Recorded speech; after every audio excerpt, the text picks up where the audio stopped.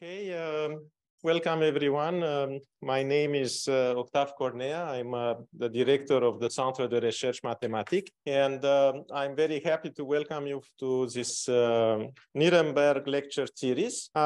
This lecture series was founded in 2014 by a group of distinguished geometers and analysts in the CRM network, Peng-Fei Guan and Dima Jacobson, Josif Polterovic and Alina Stancu. And the lecture is named after Louis Nuremberg, a famous geometric analyst and Abel Prize winner, and that grew up in Montreal. And Nuremberg was present at the first editions of this series. And these lectures rapidly became one of our flagship large audience series.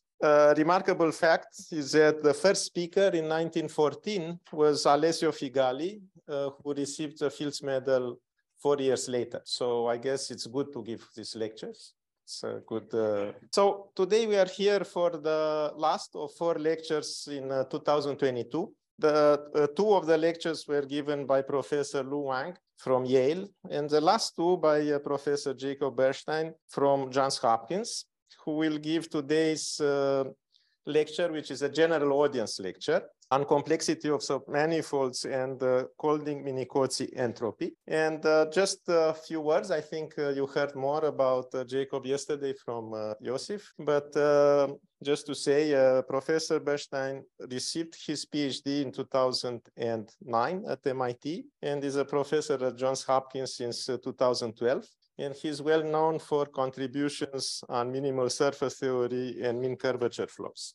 And I'll give you the floor. Okay, well, thank you for the introduction, and thank you again to the organizers for the opportunity to come and give these lectures. Okay, so I'm going to start and discuss this concept of entropy that Colding and Minicozzi introduced, and try and justify it as sort of a measure of complexity.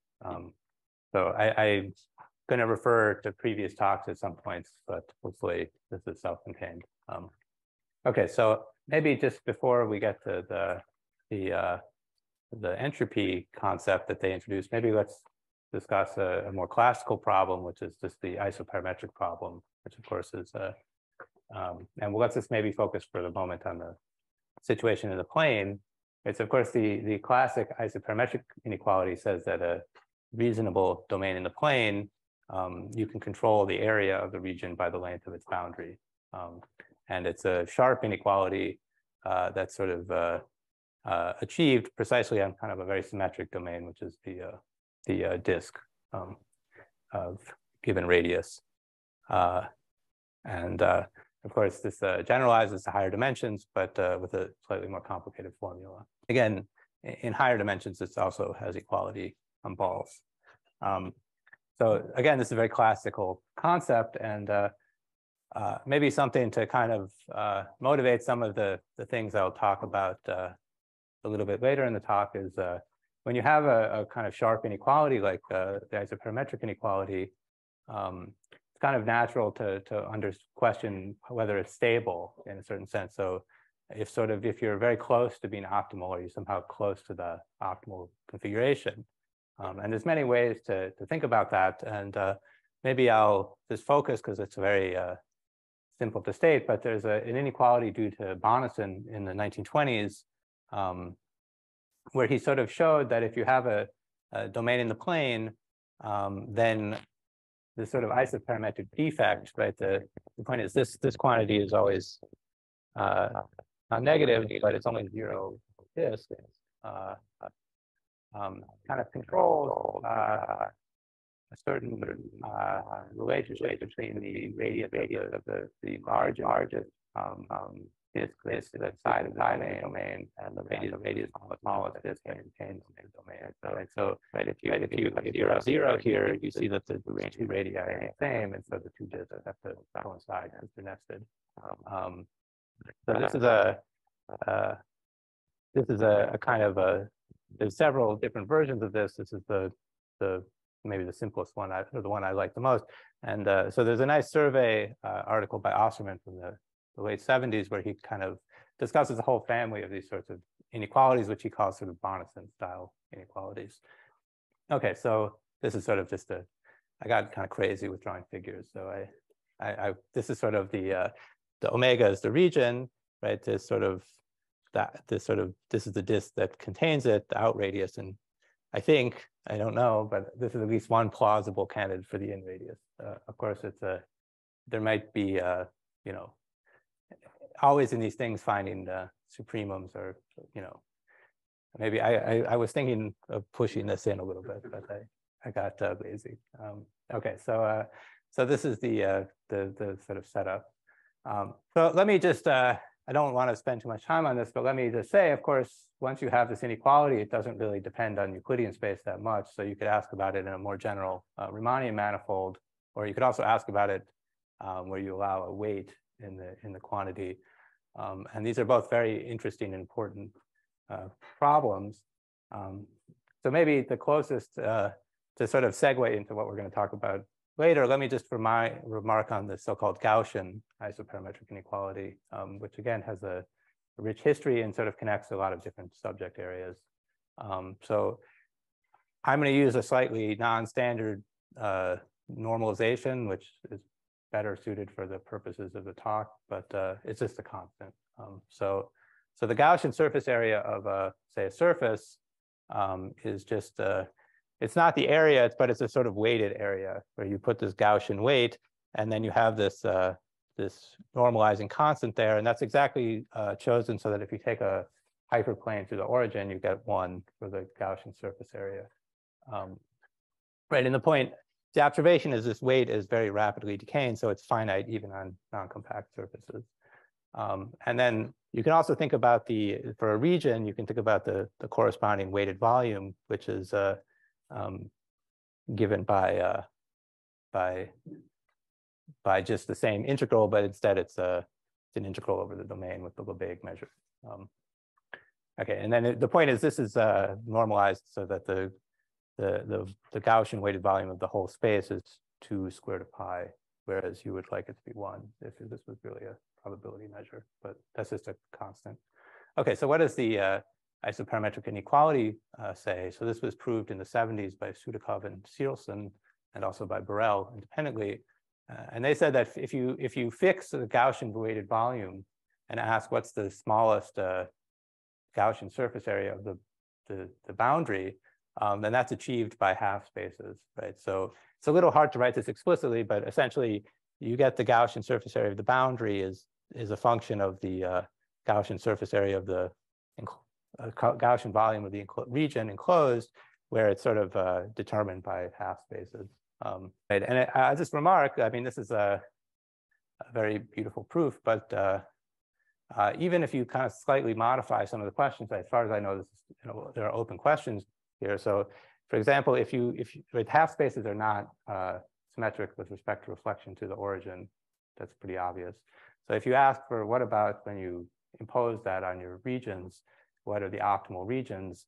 As far as I know, that's still an open problem. So I think, for example, in the plane, I think the conjecture, and maybe it's proved in the plane, I'm not an expert on this, is that it's a slab. But I think there even might be some subtlety where it's a slab and then it's a disk. Like there might be some change of topology at some state. Okay, so that's sort of the. I think this is kind of trying to, give some context. So I'm going to maybe change focus a little bit and discuss the Gaussian surface area as it arises in a total kind of somewhat different subject, which is where I was more interested in it coming from, which is the geometric flows, which is right in the context of the so-called mean curvature flow. Right. So the idea is rather than in the mean curvature flow setting, you don't think of the Gaussian surface area alone. You kind of embed it into a family of different rescalings and translations of the Gaussian. So this was certainly discussed in previous talks, but good to see it again. So right, we have these 2 parameters, which is a space point and a sort of scaling factor or time point, t0. And we just take the Gaussian, but of course we dilate it, we rescale it, and we also translate it. So this is a family of functionals. And of course, the Gaussian surface area is just when the point is at the origin and the time is 1. So the reason this is relevant to mean curvature flow is that, right, if we think of if we sort of allow the t to vary in time, then this becomes a kind of the backwards heat kernel.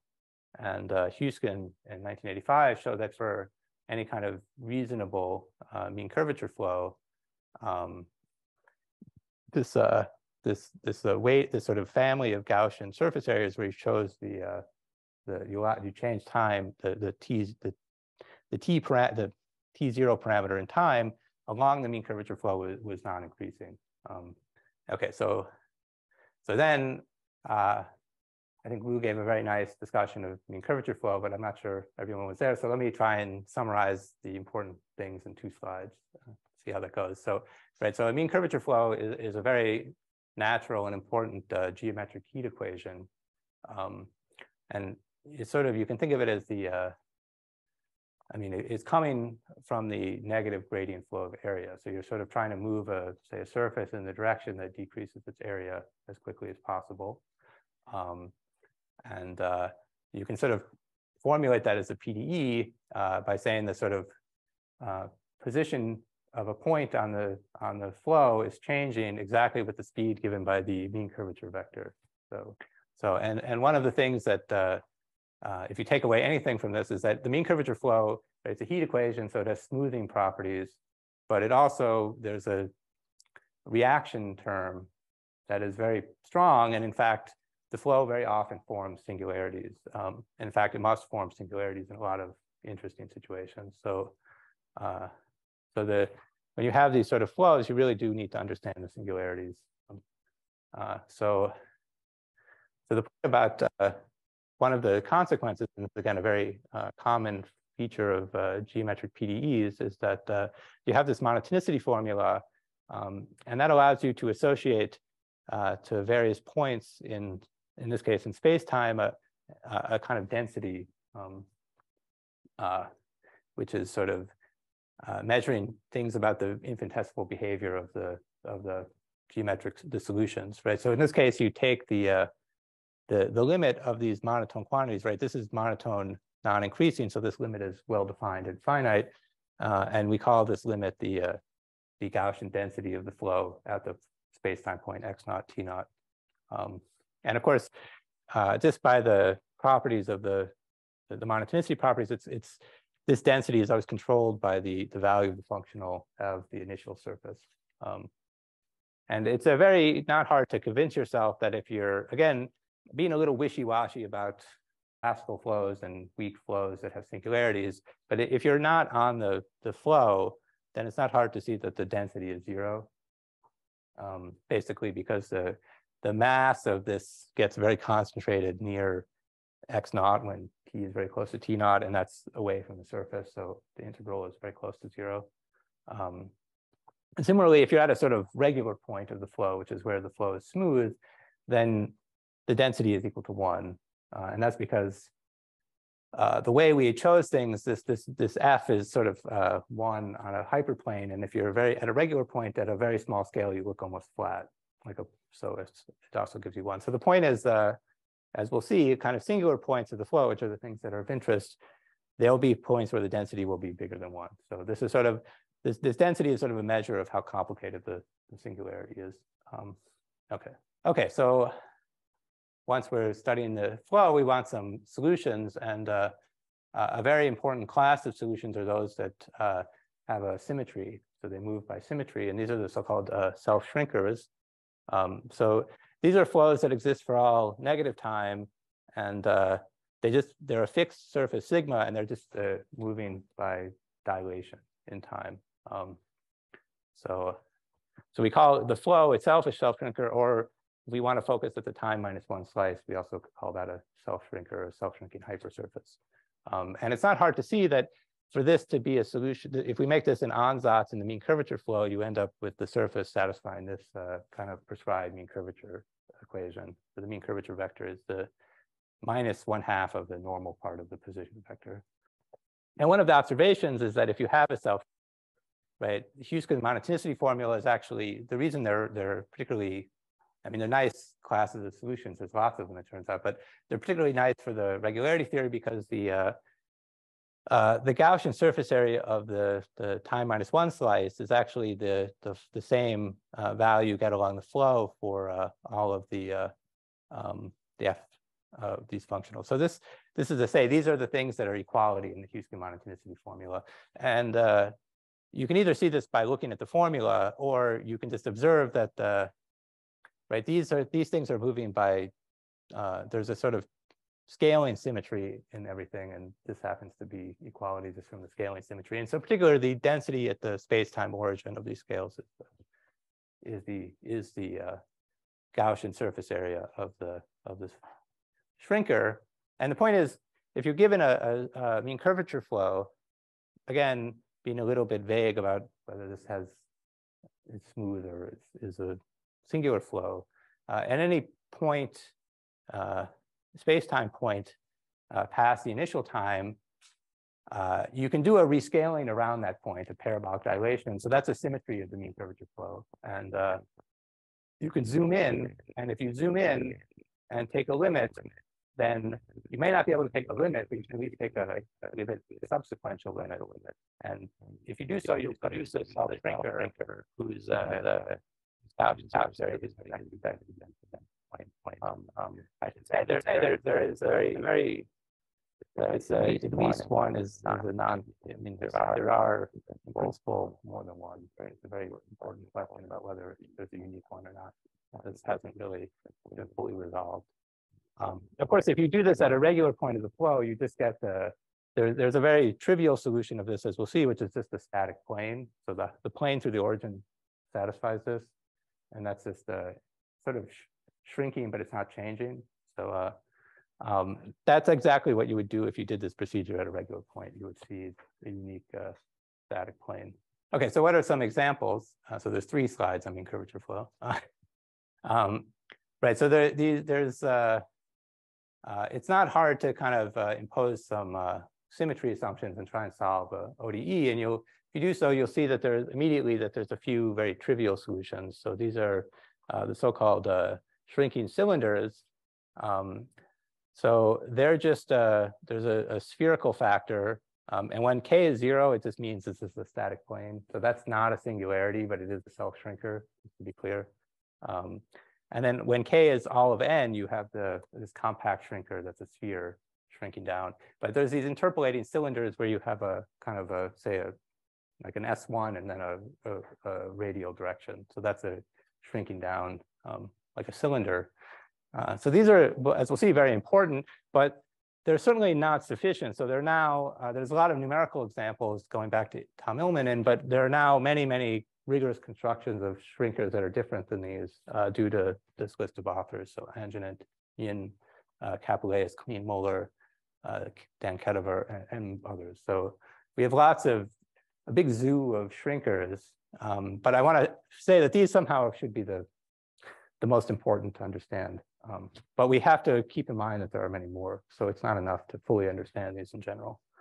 And these are particularly important because they sort of can be characterized in several natural ways that are important not only from just their geometric importance, but actually they're things that are arising in the flow. So if you look at so-called mean convex singularities, so these are things where the mean curvature has a sign. So that's a condition that's preserved by mean curvature flow. So that's always important.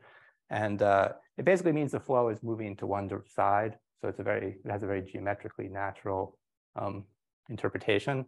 So the only shrinkers that are mean convex turn out to be these cylinders. So that was due to Huysken, and then Colding-Minicozzi relaxed some hypotheses he had, but the basic idea is Huysken. So Colding-Minicozzi also showed that they sort of provide the only so-called stable singularity models. So I don't want to say what that means exactly, but that means that somehow these should be one would hope that these are sort of the generic singularities of the flow. I think Lu discussed this a little more in detail.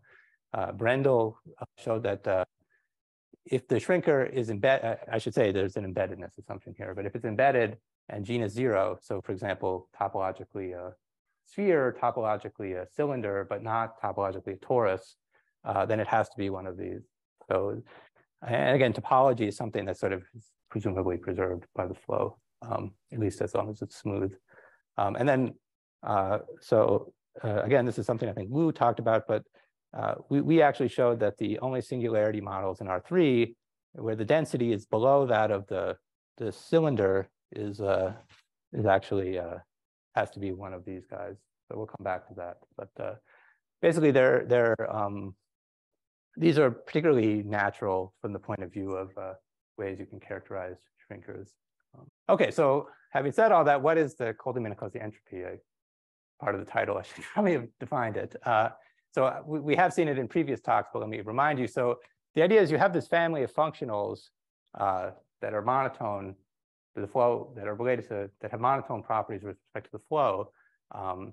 But they're somewhat problematic in that they're not really respecting the symmetries of the flow. So the mean curvature flow is translation invariant. I mean, in the sense that you can translate and get a flow. It's a dilation invariant parabolically, so in space-time. But none of these functionals are symmetric in that sense. Maybe a little bit worse is they're particularly interesting if you want to relate the value at the initial hypersurface with the density of a singularity. But the point is, you need to know where the singularity is in space-time to choose the right functional to kind of compute how to control it. And obviously, you don't want to do that. You want to just focus on the initial hypersurface. So because of these, there's a kind of obvious idea to just sort of get rid of them that turned out to be very useful. So maybe not so obvious, but certainly one way to get rid of all of these issues is to take the supremum of all of these values of a surface. Right, so either take the supremum of the family of functionals. You can see by change of variables, that's the same as taking the Gaussian surface area of scalings and translations of the surface. So these are two different ways of seeing the same thing. And we call that the Colding-Minicozzi entropy, or just the entropy of the surface, or submanifold, or hypersurface. And the point is, since these are built out of these monotone quantities, it's not hard to see that along a mean curvature flow, the entropy of the initial surface controls the entropy of the later surfaces, and that also controls the Gaussian density at any point. Okay, so you get this control on the kinds of singularities that you can see, and the hope is that the claim is that this somehow is the complexity of the singularity. So the complexity of the initial surface controls the complexity of the singularity in some vague sense. I think that's maybe one reason to call it entropy. But again, while this quantity was sort of introduced in the context of mean curvature flow, right, it's sort of this definition has nothing to do with mean curvature flow. So you can just study this quantity in its own right. And I sort of want to make the claim that it's an interesting thing to study. And maybe you use mean curvature flow as a tool to study it, but it's certainly something you can investigate independent of mean curvature flow. And in particular, one of the things you would like to justify is that maybe this is entropy in more sense than just this heat equation perspective. I mean, maybe it really does measure something about the complexity of the object. And hopefully we'll see that it indeed does. Okay, so the first thing is it's good to have some values. So let's just see how you might compute this in a few cases, right? So suppose we start with P, which is just the plane through the origin, right? And so this is a shrinker if you cared, but we're not going to think about it that way. So of course, if you dilate it or translate it, you're just getting parallel planes geometrically.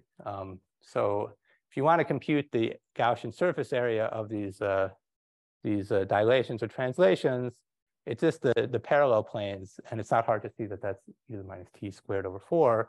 And so then it's a simple calculus exercise to see that this quantity is maximized when t is 0, so the entropy is 1. And in fact, right, it's not hard to see that for any hypersurface, right, because you're looking at all scales and translating freely, right, you can always control the entropy of a hypersurface by the entropy of its tangent plane at a given point, which has to be 1 because it's a plane. So the entropy of any hypersurface is bigger than 1. and the entropy of the hyperplane is 1. So this starts to maybe suggest that the entropy is measuring some kind of complexity, because of course the plane is the simplest hypersurface. I should say, I don't want to write this in a slide. You could of course ask what happens, is this rigid? So what happens if you have a hypersurface with entropy 1?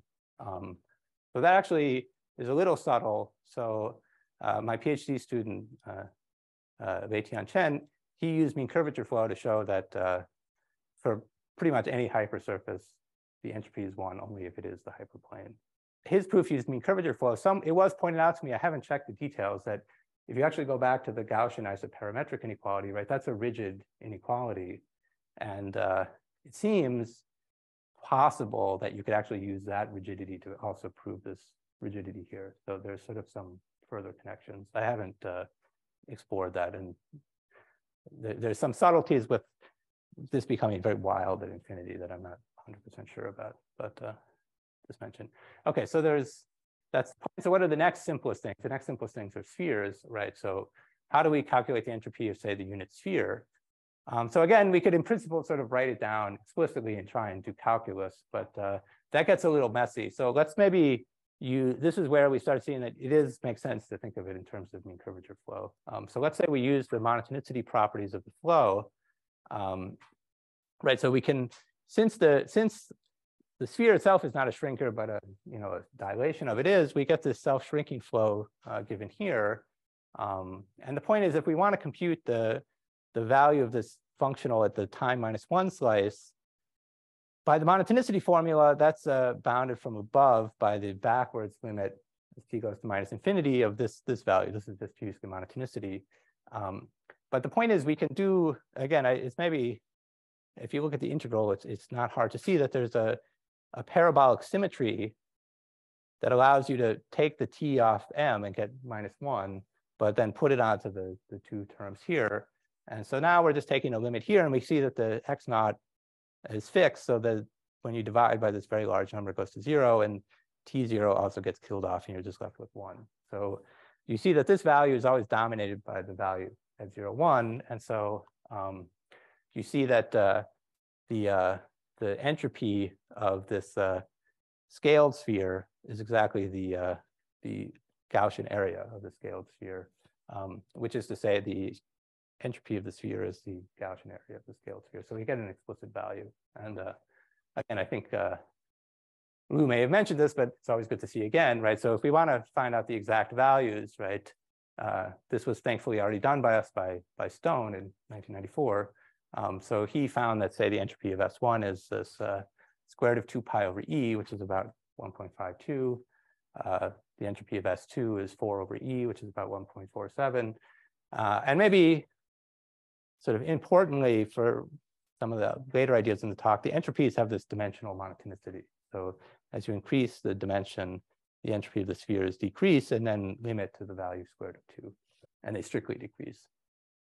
Okay, so in general, as I said, we're taking a supremum, so it's kind of a little bit tricky to get exact values in general, but there's a few other situations where we can get explicit values. For example, if we start with a hypersurface in Rn plus 1 and cross it line or a Euclidean factor in the hypersurface on Rn plus k plus 1, which is under the surface, then the entropies are the same. That's just because of the way we normalize the Gaussian weight. And more generally, right, this proof I gave for the sphere didn't really use anything about the sphere. I just used that it was a self-shrinker. So as observed sort of by Colding-Minicozzi, the same proof basically tells you that if you have a self-shrinker, then the entropy of the self-shrinker is the same as the Gaussian surface area. Okay, so that's some other entropy contributions. Okay, so now going back to the flow to maybe justify a few conjectures. Right, so there's a very important technique or idea or observation that you see in a lot of different geometric PDEs, especially critical geometric PDEs, which are the so-called sort of epsilon regularity results, right? So, right, you might not be able to get smoothness, but below a certain energy threshold, you do get smoothness. And trying to understand what that energy threshold is very interesting.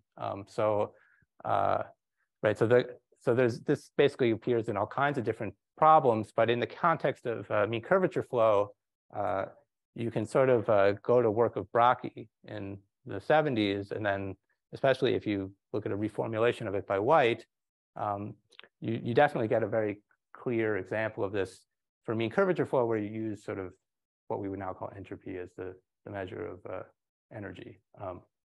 Right, so specifically, what you can say is that if you have a non-flat self-shrinker, which is precisely the singularity you would get, sort of the model you would, the singularity you would, the model shrinker you would get at a singularity, then the entropy can't be 1. It has to be strictly bigger than 1.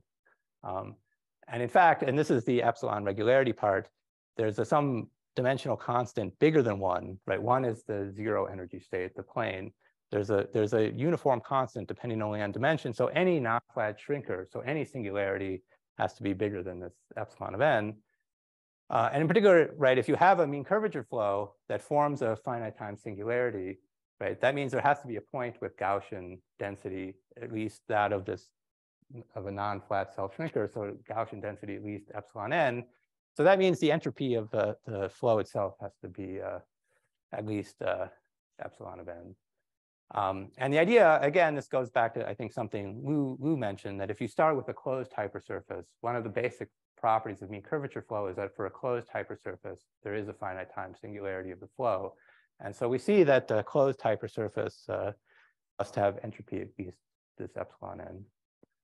And so then the question you then pose is to try and understand, what is the optimal choice of epsilon of n? And the hope, or at least the conjecture, as we'll see, was that since it's supposed to measure complexity, you want to look at the simplest, and the simplest closed surface is not the plane, but rather the sphere, right? It's the most symmetric in some sense, hopefully, right?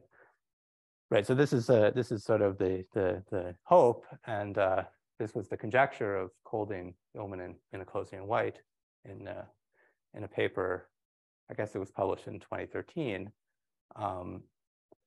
Right, so suppose you have a closed hypersurface in R+1. The conjecture is that the entropy is at least that of the sphere, and moreover, you have equality.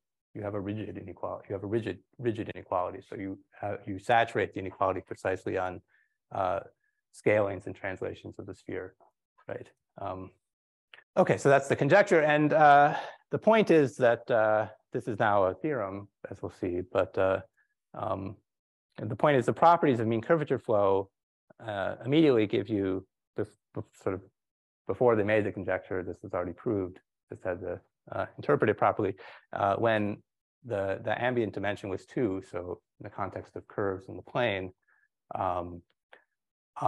or if the initial surface, the initial hypersurface had some kind of curvature condition. So for example, if it's convex or mean convex, those are properties where we understand the singularities of the flow so well that we could prove this very quickly.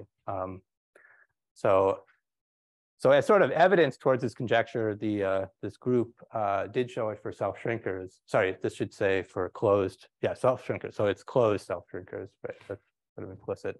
And they observed, of course, as we'll see, that if you could prove it for all non-flat self-shrinkers, you would get this result. But they could only prove it for closed self-shrinkers. So you might think that's enough, but as we'll see, that's not enough, what they proved. So with work with Lu, we showed it, the whole conjecture up to dimension 6. And our proof was restricted to, I mean, we exclude n equal 1, because it was already known.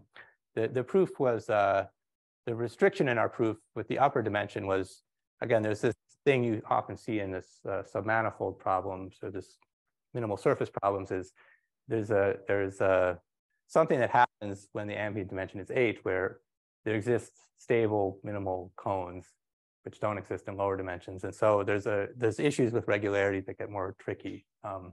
So our proof required regularity theory, so we were restricted to this dimension. Jonathan Zhu, in a very nice result, sort of showed that in fact our argument held in all dimensions. You could get around these regularity issues in a very elegant way. So the theorem is now, this is now a full theorem that's completely known. Okay, so what is the idea of the proof? Right, so let's look at this simple case where everything is sort of easy, and hopefully we can understand it. When you're in n equal 1, right, this follows from this earlier work from the 80s on what's called curve shortening flow, because now we're looking at curves in the plane. So mean curvature flow becomes what's called curve shortening flow.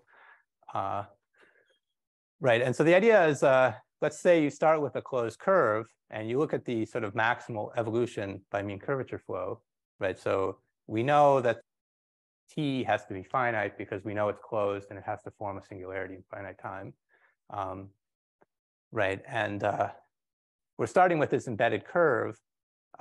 So we can appeal to this work of Gaussian that says an embedded curve all curves remain embedded by the flow, and all embedded hypersurfaces does, but curves in particular. What he showed is not only do, and again, Lu discussed this, but an embedded curve, as it evolves, not only stays embedded, but eventually becomes convex before it becomes singular. So after some finite amount of time, the M0 has evolved to a convex curve. And then this work of Gage and Hamilton says that once you have a convex curve, the evolution remains convex. And in fact, eventually, as it becomes singular, it becomes more and more round. So it disappears in what's called a round point. So it becomes singular, just as, in a way, modeled precisely on a shrinking sphere. So in particular, we get that the Gaussian density at this singular point is exactly the entropy of the circle, and the entropy of the initial guy is bounded from above. So we get the inequality, and you also see that you have strict inequality unless you sort of have a strict equality in the monotony formula of Huysken, which is only possible if the flow itself is a shrinking circle. So you not only get the inequality, you get the rigidity from this argument. All right, so that's the n equal 1 proof. Okay, so what about higher dimensions? So the observation here is that the result of Gauge, that the general embedded curve becomes convex before it becomes singular, is very special to dimension 1 or dimension 2, like curves. Right, so there's this classic example, which again I think Lu mentioned, of a neck pinch. So you have two-dimensional spheres joined by a very small neck. The spheres shrink, but the neck shrinks much faster, and that pinches off before the spheres shrink. So you end up with a singularity before the flow disappears, and clearly before it becomes convex. Okay, so we definitely can't appeal to the Gauge result. So it's worth mentioning that there is another result about curves that is special, but maybe is a little bit more helpful. So Abresch and Langer, also in the 80s, they basically classified all singularity models of embedded curve shortening flow, in fact, immersed curve shortening flow, or at least closed ones. So essentially from their work, it follows that the only embedded shrinkers in R2 is the straight line, which is not a singularity model, or the shrinking circle, right? So if you don't want to use the Gauge result, you can just argue as follows, which is start with your closed curve, run the flow, you know it must form a singularity somewhere, and you don't care about convexity or embeddedness. You can just appeal to this result of Abresch-Langer and say the singularity model has to be a circle. So you get the same result, modulo some issues of multiplicity that are irrelevant. The issue is, again, this doesn't quite work because, of course, in higher dimensions, as I mentioned, there's a whole zoo of shrinkers. So there's many singularity models. And so you can't just directly get such a simple proof. You have to do something that kind of forces singularities that have a well-understood type to develop. Right, so a good example is if you're mean convex, right, that's preserved by the flow and forces all singularity models to be cylinders. And you know, amongst cylinders, the one with the lowest entropy is exactly the sphere. So that is a singularity, right? So if you, in the mean convex case, you could sort of argue with this proof very easily. Basically, it doesn't matter that the mean convex guy has say a neck pinch before it disappears. The density there is as big as you would get at the sphere anyway. Another is this result I mentioned about beginning. So Lu and I also classified in dimension 3 these very low entropy shrinkers. So the low entropy ones are precisely the plane, which is, as I said, not a singularity model, the sphere and the cylinder. And again, Lu, I think, discussed this in her talk, but you again see the sphere has less entropy than the cylinder. So this is the smallest entropy of a singularity. So dimension 3, you don't need to worry. You can just look at the first singular time. However, in the full proof, the one in every other dimension, you can't look at the first singular time. You really have to go to a later singularity, and that requires the use of a flow through singularity. So it's a much more technically involved proof. And basically, the idea is that what we can show is that there's a distinction between the singularity and singularities where the flow vanish, right? So in curvature and shorting, they will be the same thing, but in higher dimensions, they can be different. And essentially, show that at the points where the flow disappears, the shrinkers you get are stable in a certain sense. They're not stable in the Colding-Minicozzi sense necessarily, but they're stable in a certain sense because somehow you can imagine you can't kind of perturb away disappearing. So that's somehow stable in a certain way. And in particular, we're able to prove that these stable-like shrinkers do have entropy, at least that of the sphere. So I have I don't know how helpful this is, but maybe this illustrates some of the ideas heuristically, right? So these are curves. Of course, this is a perfectly valid picture of curve shortening flow, right? So here we see this curve shrinking down, getting very close to round, and then disappearing. Right. So this is the t is the singular time where it disappears. Here's a picture. This is not a curve shortening flow because, of course, we somehow have a singularity where it doesn't disappear. But you could imagine this being like a cross section of, say, a higher dimensional picture, right? So here we see this would be like a neck, right? So we come down. Maybe we have a neck pinch here, and then we keep going, and then we get to these. Maybe this T3 is before T, so that's a flow where a component disappears. But let's go all the way to where the whole flow disappears, which is T, right? So the observation and the key to the proof is that, say, if it was mean convex, this would be a cylinder, and that's OK. But if we don't have any convexity assumption, this could be a very wild singularity that we can't say anything about. So we would really be stuck if we just stopped here. But in our proof, if we go all the way to here, this thing is much more stable than this. And somehow, because of that, for reasons I don't want to get into, that actually can be, much more can be said about it, and we can prove the result by looking at that singularity. Okay, so that's the proof. And so then maybe the final remark is maybe let's talk a little bit about some stability results for this sharp inequality that, again, maybe give evidence that it's a measure of complexity. Right, so again, going back to this idea, if we have a sharp inequality, right, we want to understand how stable it is in various senses. And so one we observed with our classification of low entropy self-shrinkers was that we had a sort of topological stability for the inequality.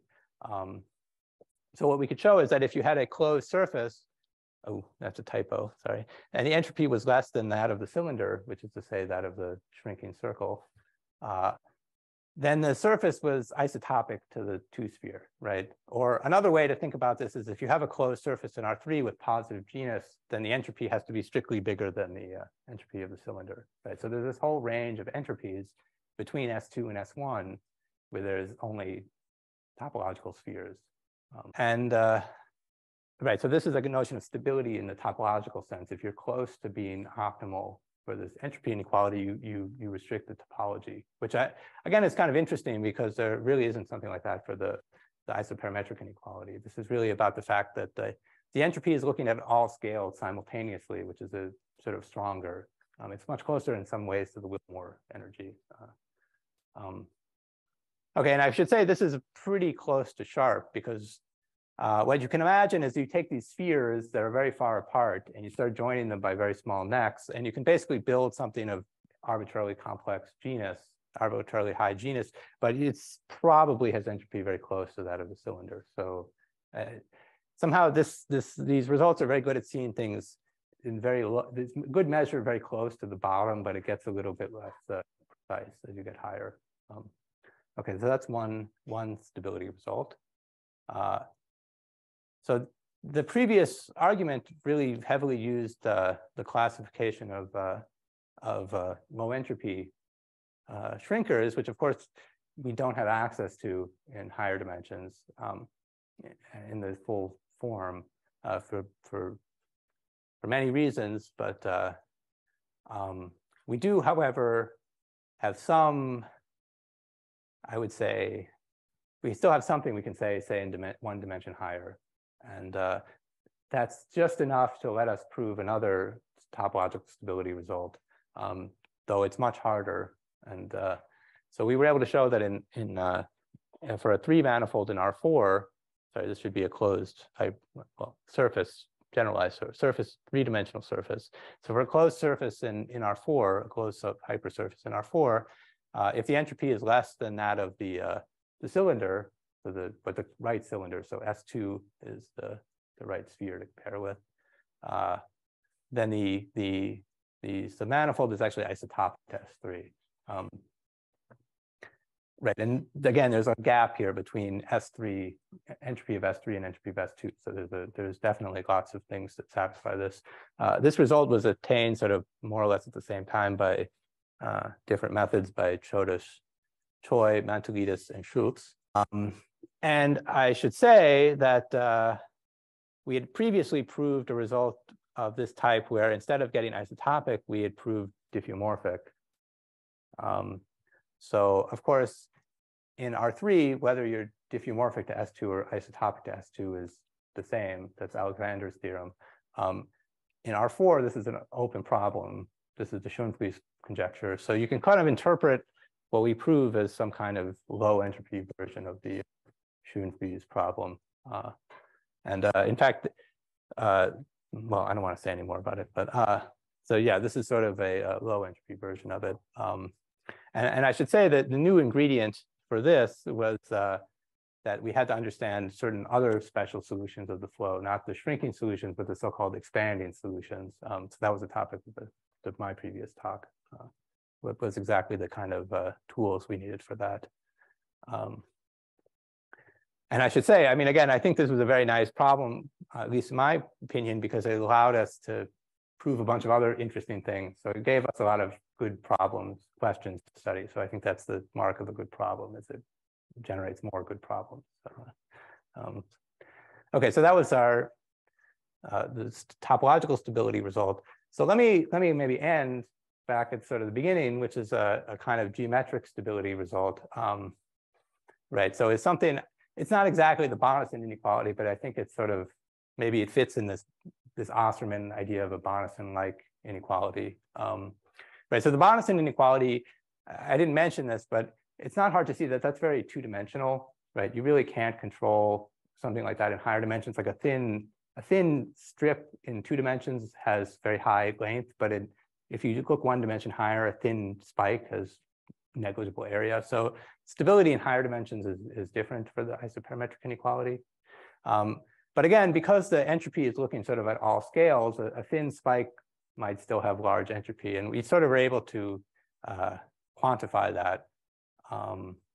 Right, so what we were able to show in dimension 3, and my student generalized it to higher dimensions, was if you have a closed surface in R3 and your entropy is sufficiently close to the saturating value, right? So it's definitely bounded from below by lambda S2, but we're saying it's very close to lambda S2. Then, if we look at the in and the out radius, right, of the surface, the 3-dimensional analogs, so with balls instead of disks, right, we can control the ratio. It's always bounded below by 1, but we can control it above by as close to 1 as we like, right? So it's right. And again, this is a little bit different than the way it was stated before. But if you think about it, this sort of delta, this sort of entropy defect is scale invariant, right? Which is not the case of the isoperimetric defect that I wrote down. So this is sort of this of course is also scale invariant, which is what you expect. And again, in our proof, we used our classification of low entropy self-shrinkers, but another student of mine, Lu Wang, in his thesis was able to use a lot more geometric measure theory machinery, and to show that this wasn't needed, and you could actually prove this in every dimension. So I think this is the end of the talk. So thank you for your attention. Thank you very much for a beautiful talk. Questions or comments? So yeah, I have a bit of a naive question. So why is this called entropy? Well, okay, I didn't name it, but I think the idea, at least, that it's monotone under a heat equation. So that's sort of entropy is the universe is increasing. So now in their case, they have the wrong sign. So they have the entropy decreasing, but whatever, we're mathematicians. So, but yeah, I think that's maybe the motivation. Well, because for flow, sometimes it's, I guess, terminology I know, it's called the Lyapunov function, right? Yeah, so that's another way. But, they also, you can also think of it as. But of course, entropy is much more interesting name. So, yeah, I think I said yesterday it's more sexy. I asked the same question yesterday. Oh, and I have a second question, which is a bit also a bit off, maybe, which is that this starts a little bit from curve shortening, which is in the plane, and there are two ways to extend curves. One is hypersurfaces, and the other one is Lagrangian submanifolds. Mm-hmm. And there is a mean curvature flow, I think, for Lagrangian submanifolds. My question was: is there some understanding of singularities? There's some, but it's a much harder problem. And I would say to really to be able to say something non-trivial in that setting, you would need a good notion of weak solution. But the problem is the Lagrangian condition does not really necessarily preserve past the singularity without like a lot of more work that I think is not really fully done.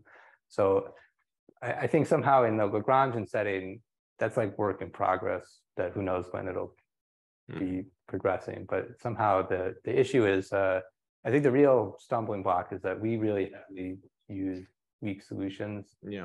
And you just can't talk about, I mean, you can talk about weak solutions, but they just might stop being Lagrangian after the first singularity. So, and that's really, I think, I'm not sure what else you can say. And maybe just going back to the first question, I think another way you can think of entropy is sort of, information content, and, complexity. You should have complex random things should have very little information content, but very structured things should have lots of information content. So plain and linear as opposed to most structured surfaces. That's why they have the lowest entropy. Again, remember the signs involved. Yeah. Thank you very much. Other questions? By the way, if there are any questions on Zoom, please unmute yourself or write in chat. So maybe I'll ask a question in the meantime. So I really liked your last result on the stability. And I'm wondering if you know how epsilon depends on delta. So okay, so I didn't want to, it's very technical. So we did, in our proof, we actually do get a kind of more effective estimate. So we can basically say that there's some constant we can't control. But is it sharp? Like basically my question is like there is a whole business of sharp isoperimetric inequalities. So at least in the context of the classical isoperimetric inequalities, so you can essentially say exactly how this isoperimetric defect. Yeah. So that's a bonus. So I would say we can't do that. We can get better than this. Is very qualitative. We can get a little bit more quantitative, but it's definitely not sharp. So I mean, there's a constant we don't know, and then there's a power. Oh, there's a power. There's a power, and our power is wrong. Right? Do you have a conjecture? What's the right power? I would. I mean, it's not plausible that it's one. We get I think 1/4 or 1/8. I don't remember, but it should probably be a half. But we just can't. I mean, it's not a sharp result what we get. So that would, I think, be so there is still some room for. Oh, there's quite a bit of room. And then I should say that our proof is that result is only in R3. So the Sheng-Wen result can't prove the quantitative estimate at all, because somehow our proof is using that it's a smooth. So in the end, in R3, when you're very close to the cylinder, you have a smooth flow up to the singular time. There's no intermediate singularities.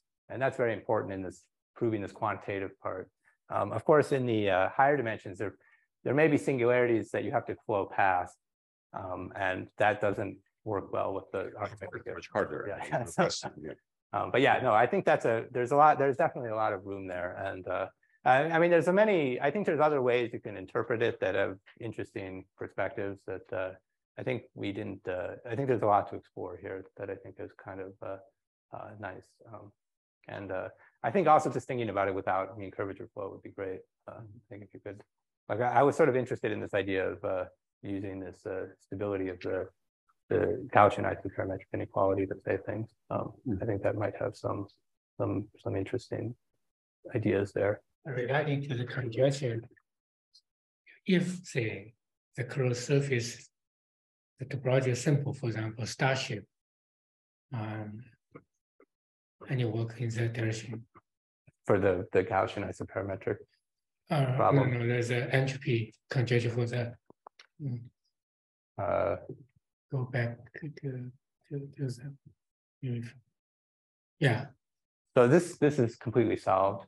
I'm sorry? This is completely solved. A complete solve? Yeah. For any close? Any close. So, okay. Yeah. Sorry, maybe I should have written it as a theorem, but yeah, if star-shaped is actually probably fits into this framework of mean convex, because that is a preserved. Not necessary to be mean convex. But star-shaped, there's a way of there's a preserved condition that is part of. So like if you're star-shaped, right? I mean, it's not mean convex, but star-shaped is a condition that has a good properties under the mean curvature flow. Star-shapedness isn't preserved, but it's part of there is a condition that is preserved that star-shapedness is part of.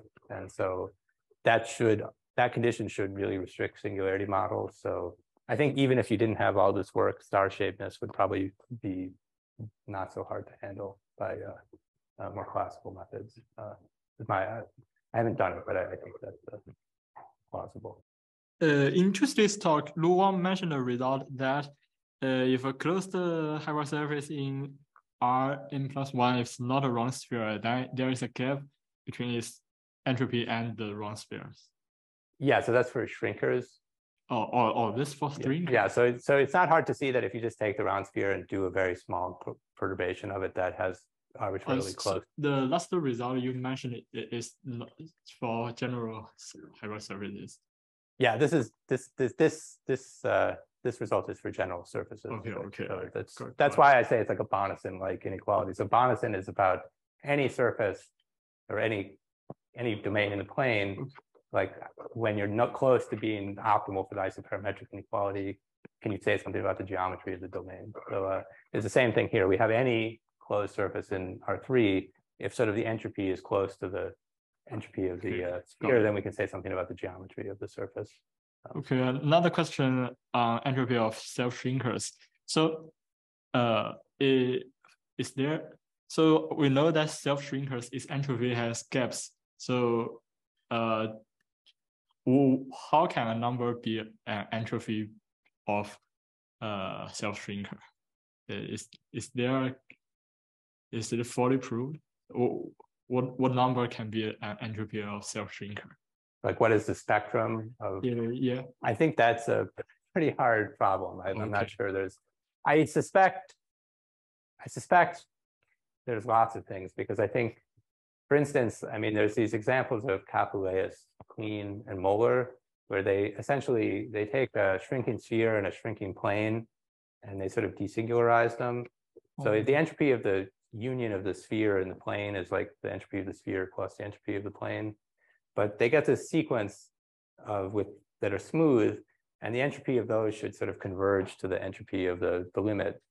So basically, you can have there's points of accumulation. Even it's not like it's not even a discrete set. I mean, it's not a discrete set. So I think it's a very complicated to describe. But we get a very nice picture, at least in R3, at the very bottom, and that might generalize in higher dimensions. But once you get above the cylinder, there's a little gap above the cylinder, and then it's unclear what's going on. So, and it could get pretty crazy up there.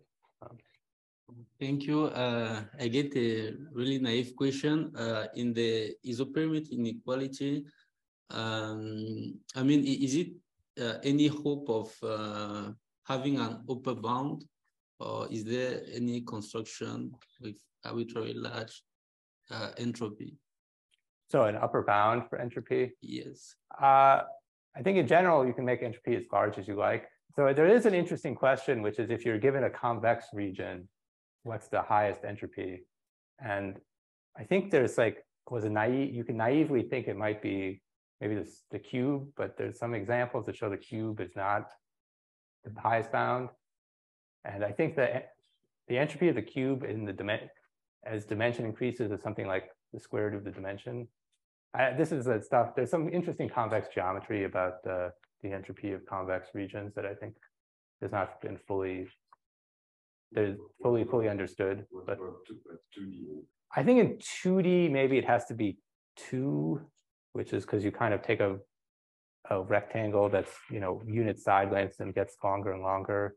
And the entropy of that as the side goes bigger should be approaching 2. I think I'd be confident to say 2 is the optimal in the plane, but I don't even know if that's true. That's just I guess. Thank you. All right, so thank you very much again, and let's thank both Lu and Jacob for this wonderful series of lectures. And thank you for attending. And thank you. And can we thank the organizers? Lovely.